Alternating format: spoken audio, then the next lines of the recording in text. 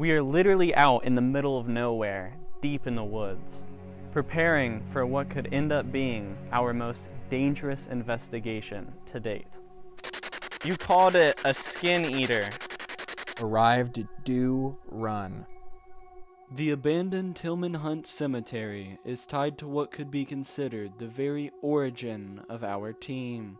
Well, I was probably about 5 years old, I think. My grandpa brought me out here to this cemetery. This investigation is like nothing we've attempted before. This needs to be logged. It's whenever I touch it, it does this. I'm hearing weird noises, guys.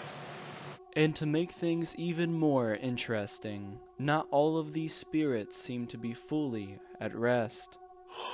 Look, like buried alive or something. Catch all of this and more on this chilling Halloween special episode of Midnight's Light Paranormal.